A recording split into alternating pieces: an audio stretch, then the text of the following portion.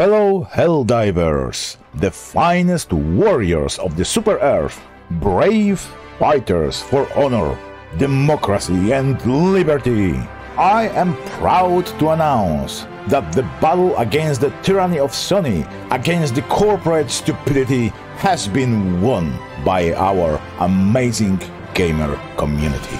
Yes, the victory is ours and we are all united. Together!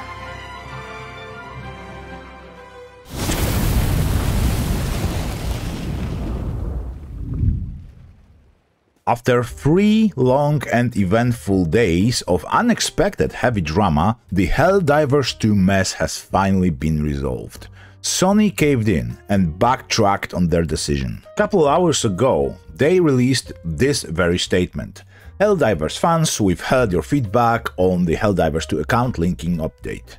The May 6 update, which would have required Steam and PlayStation Network account linking for new players and for current players beginning May 30, will not be moving forward. We're still learning what is best for PC players, yeah right, and your feedback has been invaluable. Thanks again for your continued support of Helldivers 2 and we'll keep you updated on future plans. This is an amazing news, as it proves that in the chain of supply and demand, by the end of the day, it is customer who dictates the rules. The decision was made quite quickly, as yesterday the publisher's reaction had not been particularly customer-oriented.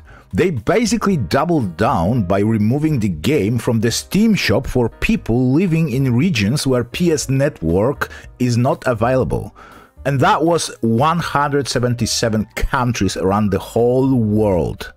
Obviously, that did not make gamers particularly happy, as people saw it as a total dick move, which it of course was. Following Sony's statement, Helldivers 2 developers released this very message in the game. Major order. Restore the honor of Helldivers 2 now that democracy is saved from the tyranny of Sony.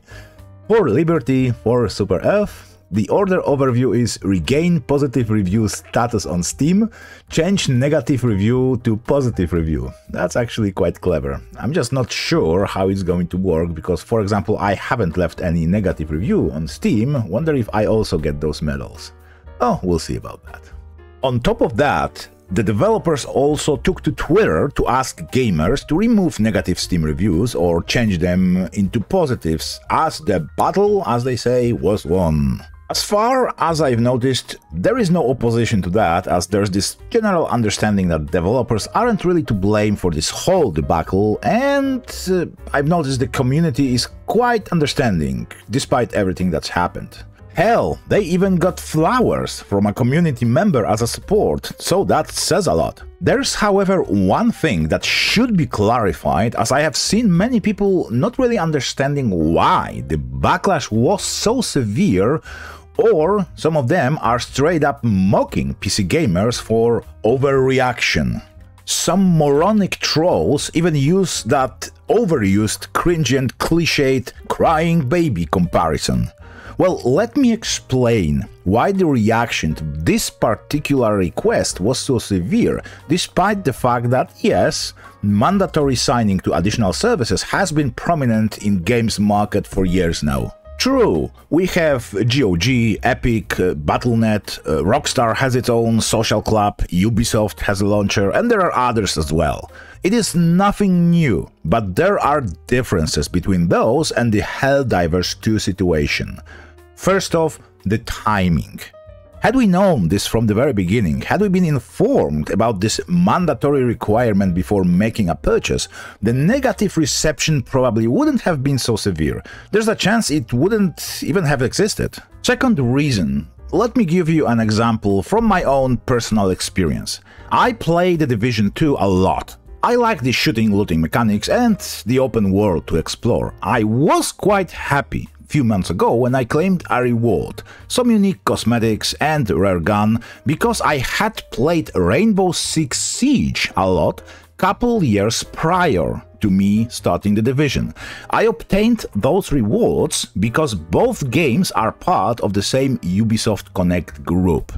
It was a very nice touch. Such goodwill gestures, I believe, offset the inconvenience of having 6 different digital distribution platforms on my desktop. Well, to some degree. But by comparison, PS Network access for me, a PC player, is of absolutely no use because I don't own PlayStation.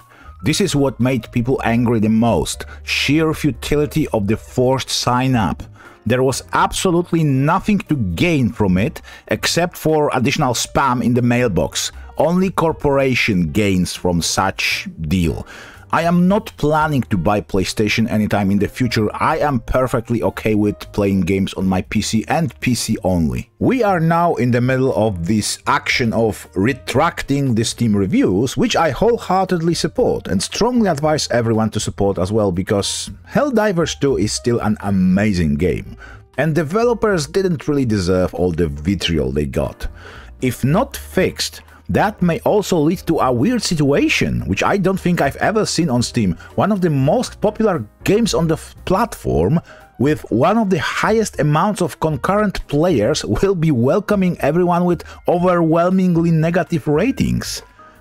I'm not really sure if all gamers are going to backpedal on their reviews. You know how the human psyche works. Hating and trolling seems easier than being nice to someone, but so far, as you can see, the flipping process goes pretty smoothly. So we will see how this is going to be resolved. As of today, situation seems to be under control.